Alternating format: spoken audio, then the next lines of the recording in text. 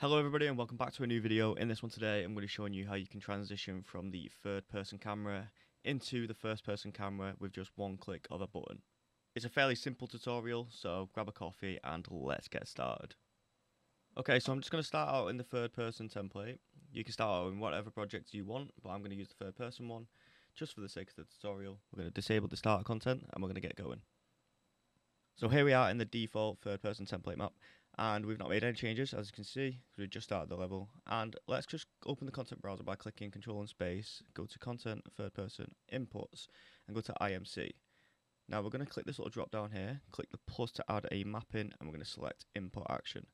This is going to be called IA underscore camera switch, and we're going to be using this to switch between the two cameras in our scene.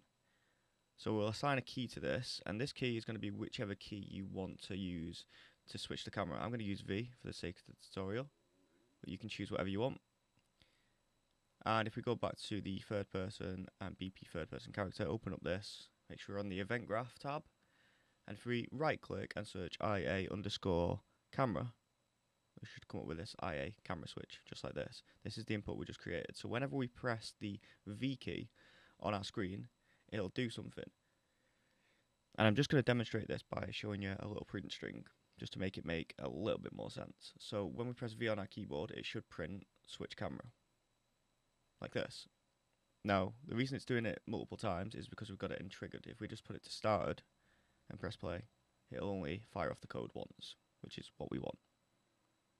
Okay, that's looking good.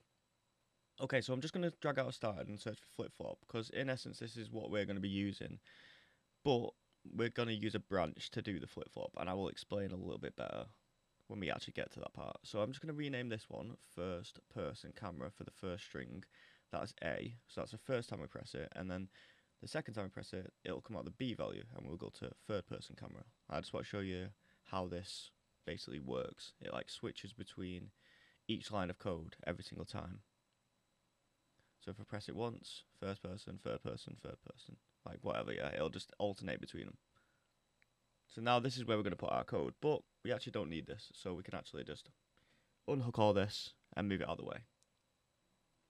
So now let's just select our follow camera and rename this third person camera, just so we don't get messed up and stuff. And we're just going to duplicate this by right clicking and clicking duplicate, and we're going to rename this one first person camera, because we will need a reference to both of these in the event graph, so it's easier to rename them and not get mixed up. Let's just drag the first person camera on top of the mesh, and as you can see, it's still made no difference because we haven't actually told it to do anything yet. Let's just have a look where our first person camera is, and it is actually been duplicated, so it'll be in the exact same spot as the other one. So let's just zero out all the location and rotation, and click this little folder icon here, search head, and we're going to parent it to the player's head. That's why we made it a child of the mesh. Now if we just rotate it by 90 degrees, like this, and 90 degrees just like this, we get a general location. Now press space on your keyboard, just drag it forward a little bit, and maybe a little bit more. I might turn the snapping down a little bit, just like here, click 5, move it up a little bit, and I think that looks pretty good. So there are my values, you can copy them if you want. And now if we click play, it still does nothing, because we've never assigned the camera as active, and that's what we're going to do now. Okay, so before we actually do any code, we're actually going to click here on the first person camera and click use pawn control rotation. This will just sort out all the rotation problems that we'll have if we just change without doing this. And also we're going to search for auto activate on the first person camera and disable it, and make sure it's enabled on the third person one. So off the start of the game, we'll have the third person camera activated, and we won't have the first person camera activated. That's why we've just clicked that. Okay, we can actually go into our event graph now and actually do some code. So we need to assign these two cameras to two different states.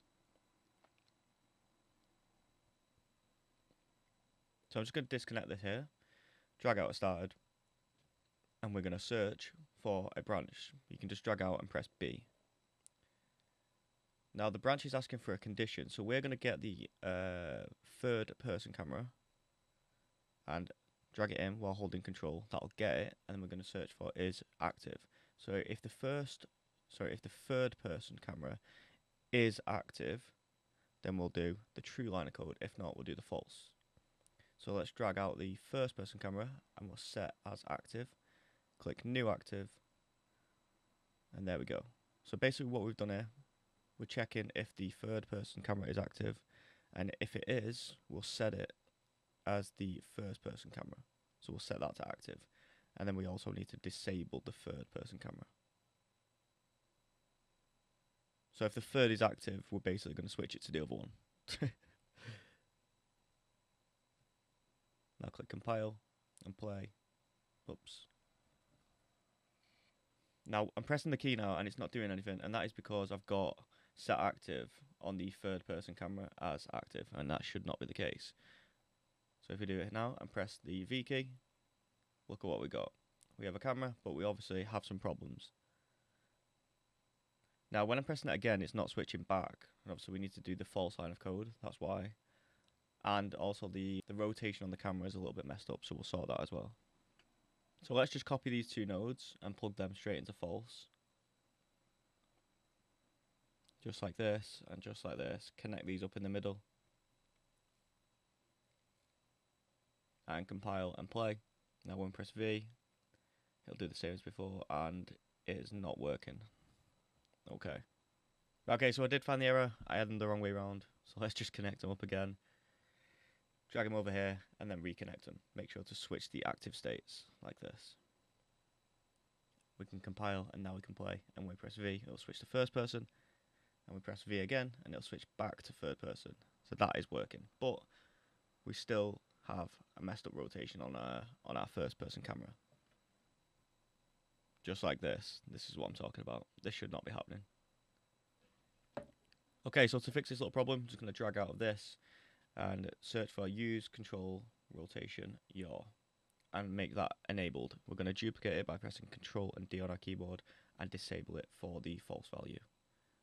So we're going to enable it on the first person camera and disable it on the third person camera. And this is what it looks like. So we can switch through. One click of a button. We can run around. It looks pretty good. And then we can switch back and it will change the use control rotation yaw back to disabled when we go into third person. So that just about wraps it up, and that is a fast and simple way you can change cameras inside of Unreal Engine just with one click of a button. I hope you found this interesting, I hope you learned something new, and I will catch you in the next one. Peace.